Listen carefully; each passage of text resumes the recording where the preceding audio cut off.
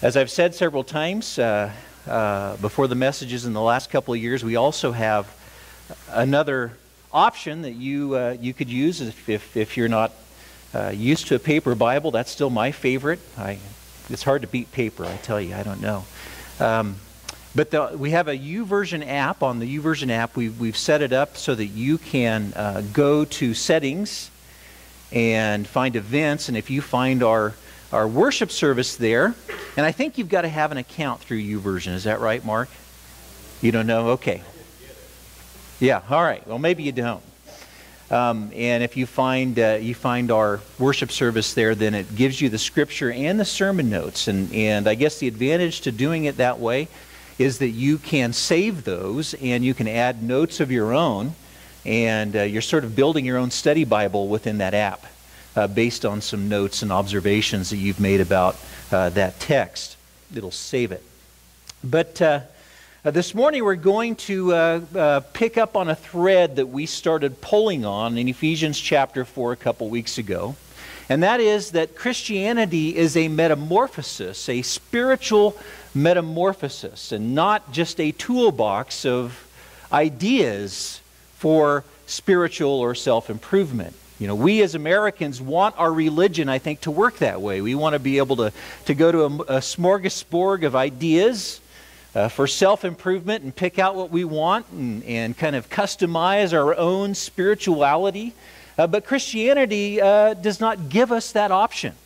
The Bible is not set up as a toolbox where you can go and say, I want a tool for fixing my marriage, or I want a tool for getting out of debt, or I want a tool for raising my children in a better way, although the Bible does offer wisdom on those things. It is not primarily a toolbox for you to go and to add on those things to your life as though you are just sort of in an act of self-improvement or self-actualization, trying to create more satisfaction in your life that way. No, it's a metamorphosis, not a toolbox. We saw in Ephesians chapter 4 a couple weeks ago that it's about putting off an old nature, a nature that was resistant to God, a nature that did not want to respond to Him, and then putting on a new one. And this new nature that's crafted into your heart by the Holy Spirit is a new disposition toward God, a new love for God, a new desire to bring Him glory, which was the original design for human beings. And so it's about this metamorphosis. And as we learn to live according to this new nature, this new principle that's been placed in our hearts, we come to resemble Jesus Christ.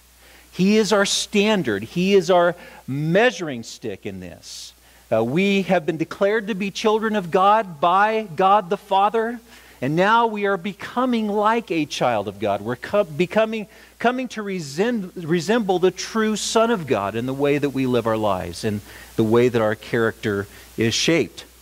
And so really the rest of the book of Ephesians is a description of what that new nature that the Spirit has planted in you, what that new nature looks like in action, what it looks like inside your house, within your marital relationship, what it looks like as a mom or a dad, what it looks like when you are at work, what it looks like within the context of your various relationships within your life. And so that's what we're going to be doing as we finish up the book of Ephesians.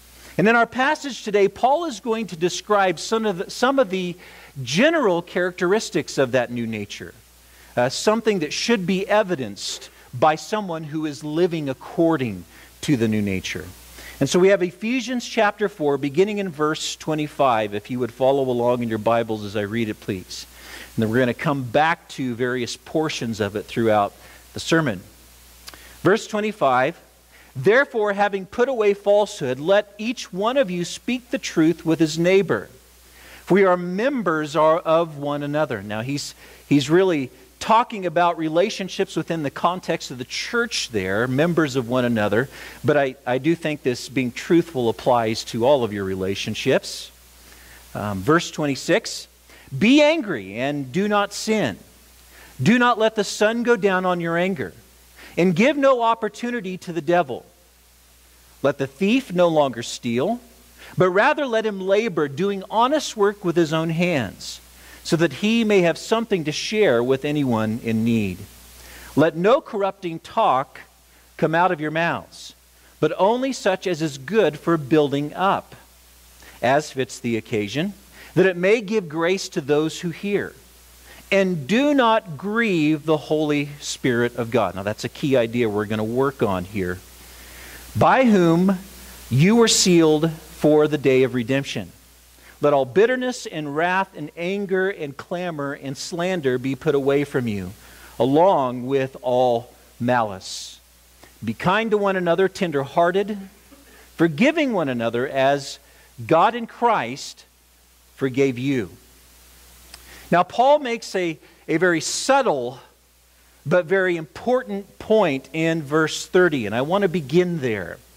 We need to realize that God is so gracious that He not only has placed this new nature in our soul and in our heart, but He's also given us someone who guides us in that, who guides us to live by the new nature, and it's the Holy Spirit. And the Holy Spirit is dedicated to every child of God so that that child of God can begin to live like a child of God. He is called the Spirit of sonship. He is applying this idea of you being a child of God, a son of God, to your life so that it begins to look like you are living like one. It begins to affect your character and the way that you decide things and live and make choices. Now, I can totally relate to the Holy Spirit in this activity that He does on our behalf. As a parent, number one, and also as a former grade school teacher. Now, if you have been a teacher for any length of time, you will think that I am crazy when I say this, but my favorite thing to teach when I taught my fourth graders was writing. Do you remember that, Jennifer? Yeah, she suffered through many a writing lesson in my class. And people would say, well, writing, that's a very difficult topic. I mean, it's very subjective. It's hard to teach, hard to translate to kids, what makes writing good and how to apply that. But there was nothing as satisfying to me as to see a kid turn a corner with their writing and just begin to realize that their writing could be powerful, that their writing can be effective, that it could be a great tool for communication. But one of the things as a writing teacher that I oftentimes struggled with was this idea of capital letters at the beginning of a sentence. For some reason, when fourth graders came to me, they acted like they'd never been taught that. And so as they wrote their sentences and began to write, without fail, almost all of them would write their sentences with a lowercase letter to begin with. And so I would take that student aside oftentimes afterwards, and I would say, well, hey, did you not know you begin a sentence with a capital letter? And they would say, well, yeah, I knew that. Well, why don't you start with a capital letter then? Well, I don't know. Is it because making a cursive capital letter is hard? Sort of. Well, just fake a capital letter. I don't care. Show me that you can write a capital letter to start a sentence. And invariably, they still would not do that. I don't know, was it texting or something that causes everybody to avoid capital letters like the plague? I don't know. But it's like that with the Holy Spirit. And the Holy Spirit has dedicated Himself to us not to help us write capital letters, but to help us produce the Christ-like character of the new nature. He is our teacher. He is our guide in that. And so as believers, we ought to aim to please that teacher, to please the Holy Spirit and live according to the new nature. Because according to Paul in verse 30, we grieve the Spirit when we refuse to cooperate with His leading in this.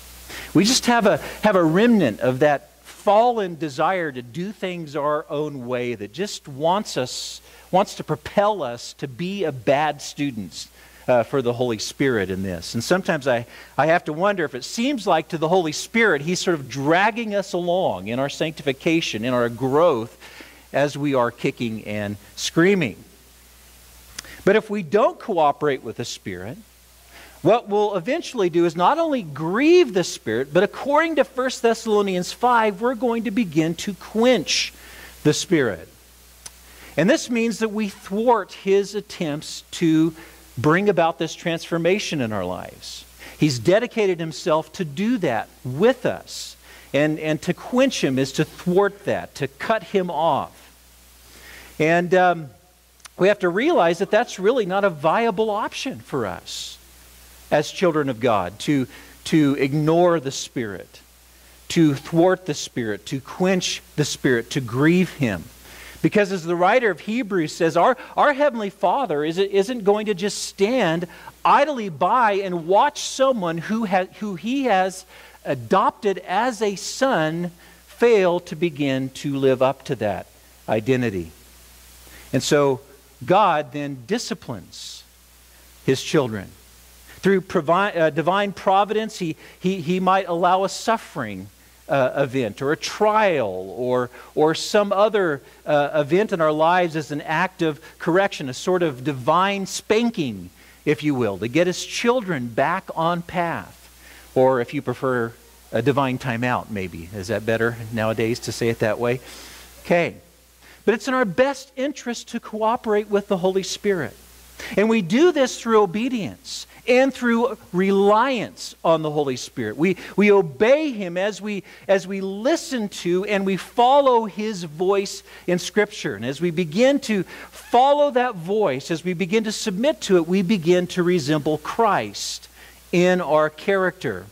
And we also need to rely on the Holy Spirit for this transformation, because He is the one who provides the enabling strength for you to live up to that standard. As we already saw in Ephesians chapter 2, the Spirit is the one who strengthens us with power in our inner being so that Christ may dwell richly in our hearts. And so we ought to be cooperating with this teacher, instead of causing him gray hair like this patch back here of all those failures to write capital letters in my classroom. And so as we cooperate with the Spirit's leading, we ought to be demonstrating these character qualities of the new nature, and that's what we're going to look at in this passage. Paul speaks to several of them. And so let's kind of take a look at each in detail. These are sort of observable outcomes of the Spirit's leading, the Spirit's guidance in your life. And they're self-explanatory, I think, probably, but I'm going to go ahead and beat these dead horses anyway. Okay? So first of all, the new nature in action as led by the Holy Spirit is different in integrity. While the old nature tended toward deceitfulness, the new nature is becoming trustworthy. And we see this in verse 25, where Paul writes, "Therefore, having put away falsehood, let each one of you speak the truth with his neighbor, for we are all members of one another." And so the old nature was willing to lie and to deceive for selfish gain. And not just with bold-faced lies, but through subtle acts of deception. Things like, fudging your numbers for your income tax return, or fudging the numbers that are on your hourly report sheet, the timesheet that you hand in to your boss, or cheating on a test of some sort, or trying to embellish your character when you tell stories about yourself with other people to try to elevate yourself in a way that really is being deceitful. But the character of our new nature demands truth. It demands honesty, even if the truth is inconvenient, especially when the truth is inconvenient. It seems like we go through one of these sort of episodes in our household almost every week. Mom is our wonderful grocery shopper. I mean, she is such a an efficient grocery shopper, and she buys things. We set up a menu, and she buys exactly for what we're going to eat that week to save money. And invariably, she buys something that she sets aside for a special purposes. And the rest of us just kind of raid that. And we begin eating the things that we should not touch. And they're usually something sweet, cookies or, things like that. And so Shelley, in love, says, "Who ate my stuff?"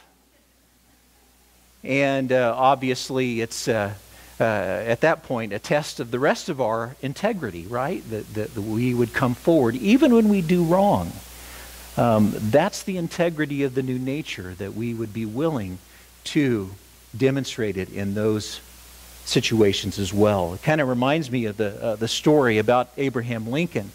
One time Abraham Lincoln was in sort of a contentious argument with one of his political adversaries, and so Lincoln, at the very end of the argument, tells a story to make a point about integrity. So he asks this man. He says, "How many legs does a cow have?"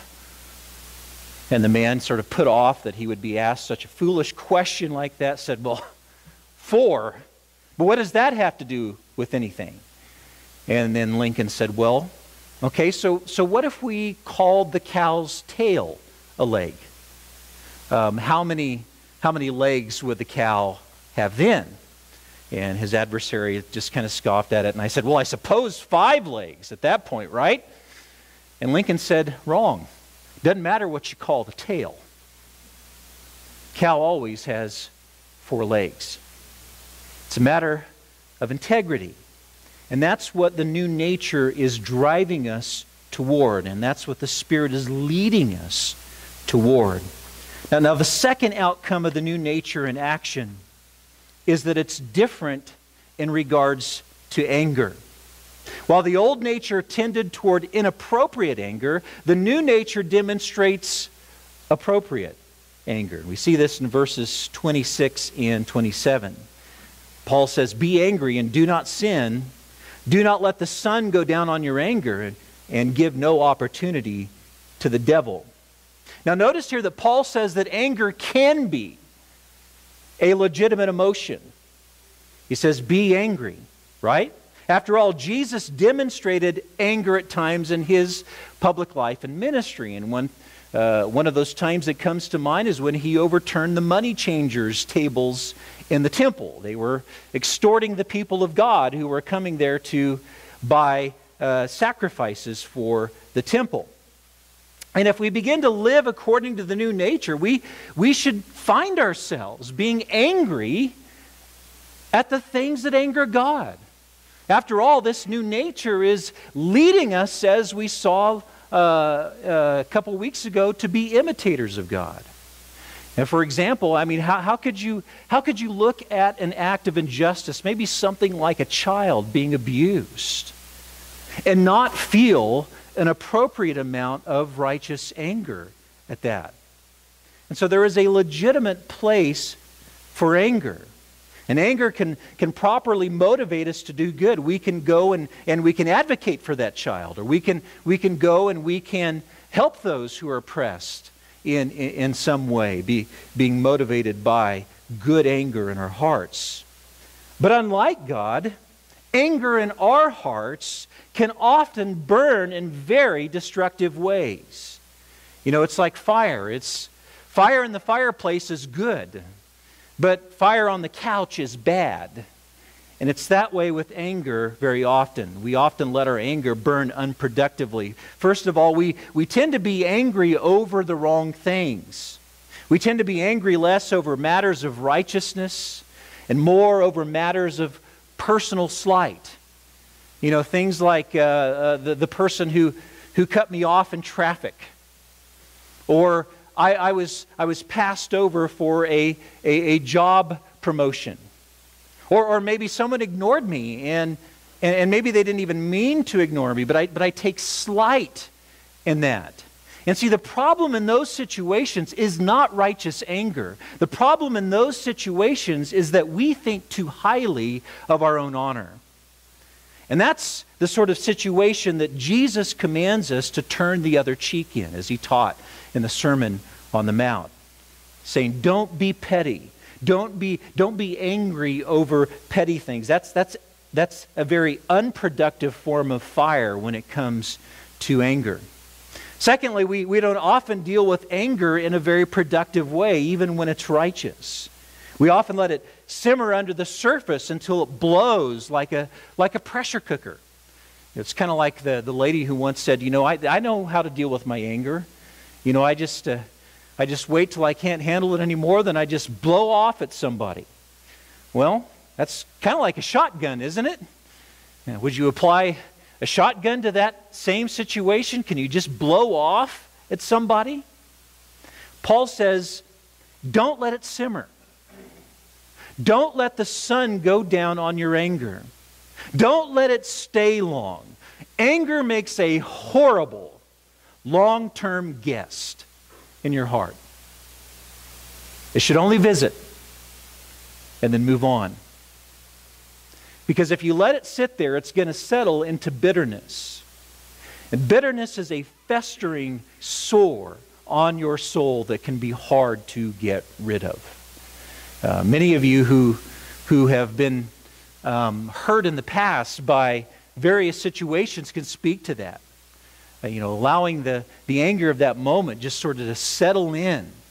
And once bitterness takes root, it's very hard to eliminate that. It's very hard to pull it out by its roots from your heart. But it is in our best interest to do so and to deal with anger quickly so that it can't take root like that.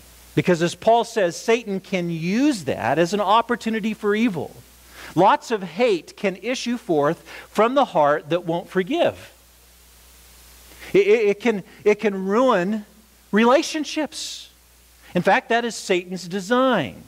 It can destroy marriages. It can divide the body of Christ. Don't let your anger do that. It's as though when you let anger settle there and stay there, there's a tool sticking out of your chest, out of your heart that Satan can use to guide you and use you as a tool for his chaos, for his destruction. So don't be a tool of Satan.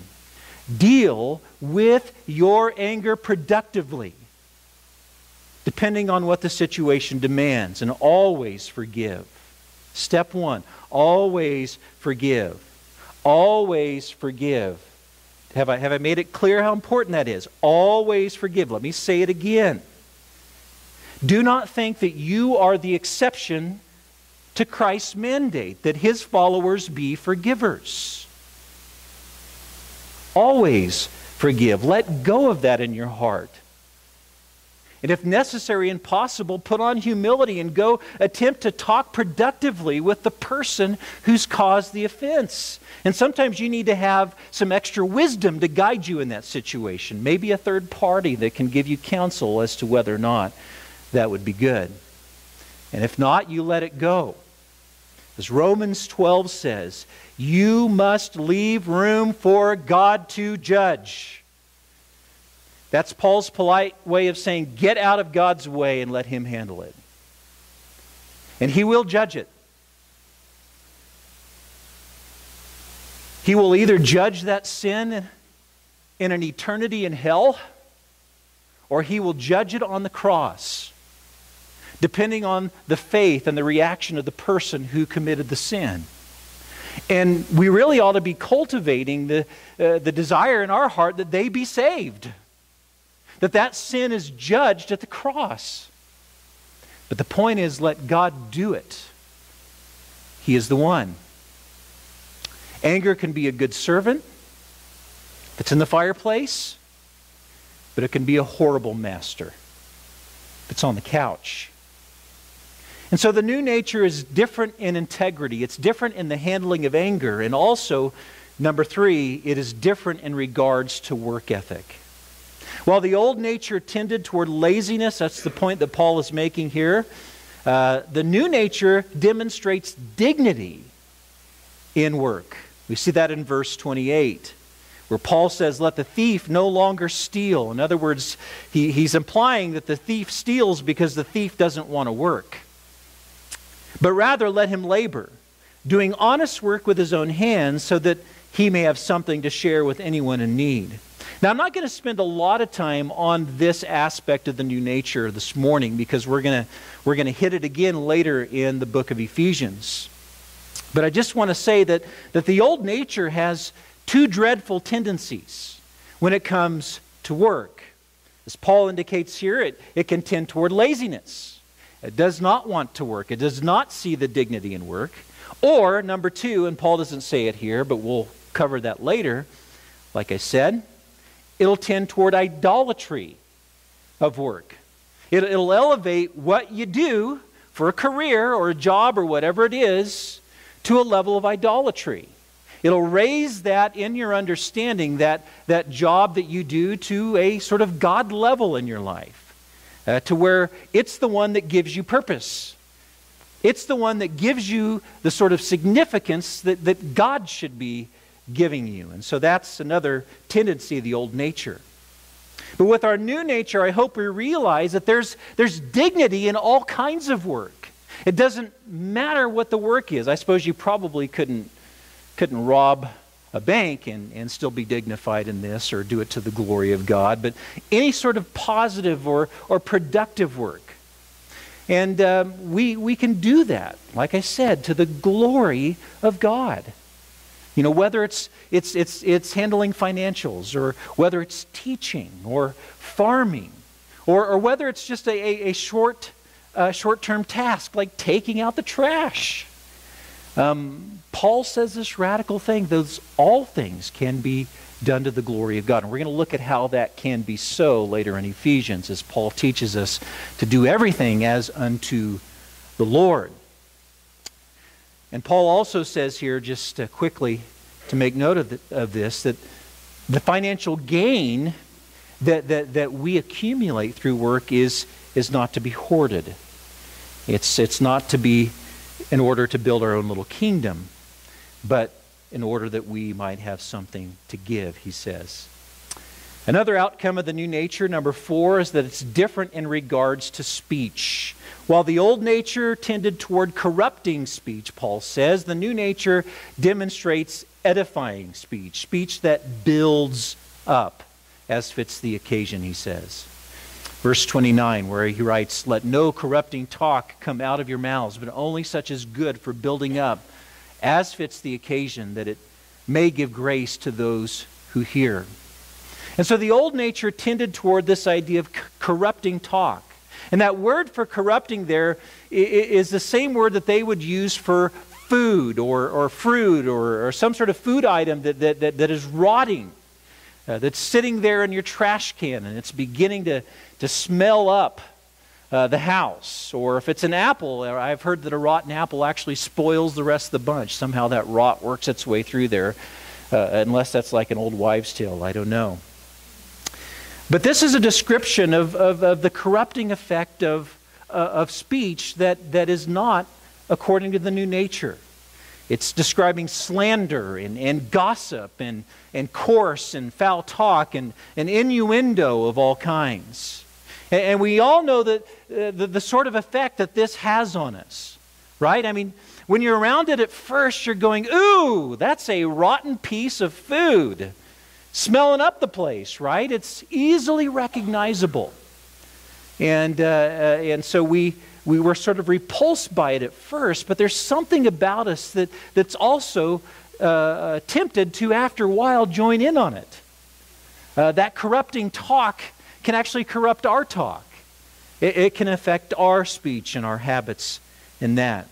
And Paul's saying that should not be so for the new nature.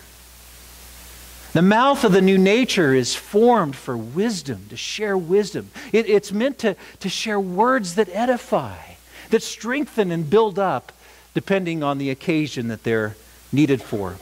I love what Psalm 141 says about the mouth, and I think that I would do well, I think that we would all do well to take this to heart. Psalm 141, verse 3, where it says, set a guard, O Lord, over my mouth.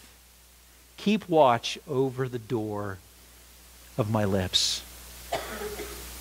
What would it look like for you to live as though the Holy Spirit were guarding the door of your mouth? It would look like you were living according to the new nature. Okay?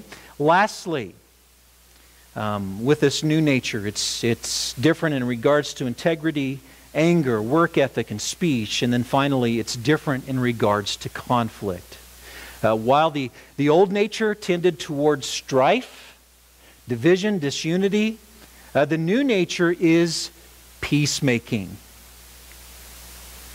Verses 31 and 32, Paul says, "Let all bitterness and wrath and anger and clamor and slander be put away from you, along with all malice. Be kind to one another, tenderhearted, forgiving one another as God in Christ forgave you." Now let you in on a very disappointing truth about this world. Okay, it's a very disappointing truth. I wish I could change this for us. There is no way that any of us is going to escape conflict in this life. It was Job put it in Job chapter 5, which, by the way, our men are studying right now. Very good study, James. Thank you for that. As Job chapter 5 says, "Man is born to trouble, just like sparks from the fire fly upward." And so you can't avoid it if you tried. Even if you were an ostrich and you were trying to stick your head in the sand so that you could avoid conflict, conflict will sneak up behind you and get you in the rear end, I think, probably even in this world. So it's difficult to avoid. And so the question is, how will you resolve conflict? The new nature demands that you be a peacemaker. It demands, especially within the church, as he's talking in that context here in this passage, that within God's family, that we be peacemakers. And certainly this applies to our other relationships outside of that. And so how do we do that? Well, that's a good question. Now, I'm just going to give you a simple framework I think that every person who wants to be a peacemaker can use when they approach a situation of conflict, okay? Whenever conflict arises, we need to put a priority, as much priority on maintaining a peaceful relationship with the individual as in solving the issue that caused the conflict. This means that when we approach the conflict, the relationship with that person is equally as important as the issue that caused the conflict. And that frames how you approach conflict. Most of the time, we just throw caution into the wind, and our relationship with that person is a secondary thing, right? And so we abandon the relationship and drill down on the conflict to the point where we'll burn their house down, if it means that, that we win in this situation of conflict. And so that's a pretty good framework with which to approach being a peacemaker, being someone who resolves conflict the way that Christ-like character demands. And I'd also like to put a plug in for a curriculum that we have on Right Now Media. I don't know how many of you have an account to Right Now Media. But if you don't, it's a wonderful, wonderful library of different teachings and tools and that sort of thing. But there's a curriculum in there called Peacemakers. And it's worth watching and drilling down on some different things that you can do to maintain a relationship of peace with others. And I guess as sort of a way to cap off this passage this morning, I think that I'd like to ask the question, what amount of joy or what amount of grief perhaps are you causing the Spirit right now? His desire is to move you along in every one of these areas of character in your life. And it ought to be our desire to bring him joy, to cooperate with his work. And if you and I'm convicted by many of the things that Paul says here, but if you we're particularly convicted about one of these areas of character, then what I would suggest is that you need to lean into the Holy Spirit to bring about transformation in that area of your life. Lean into Him. Go to the throne of grace. Go to the Father and ask Him for that inner enabling power to make the change that you need to make in that area. Ask Him to strengthen you so that the character of Christ may dwell richly in your heart, and especially in that context where maybe you're struggling a bit. And then have the Spirit continually speak to you about that. Have Him remind you what it's like to be a son of God in that situation. Go to Scripture. Find the passages that speak to that area and just meditate. Make that your thought that you wake up to in the morning. Make that the thought you come back to during the day. Take that idea and just twirl it around in your mind and make it a constant reminder of what the Spirit is leading you to do. Because wouldn't it be an amazing thing for us to be a body of people who are led by the Spirit in such a way that this group manifests the character of Christ? That we could be a light shining for Jesus Christ, not only in sharing the gospel, but in the way that His character is being evidenced in our lives. And so may the Spirit teach you and guide you and strengthen you in those things. Let's pray. Father, thank you. You've really, you've left us without excuse. You've changed our hearts. That was a miracle. And now there's something in there beating for God. And then you've given us this helper. You've given us this teacher and this guide to help us progress in the area of sonship, in the area of living like a genuine child of God. And I just pray, Father, that we would lean into those things. Strengthen us to that end. And we ask this in the great name of Jesus Christ. Amen.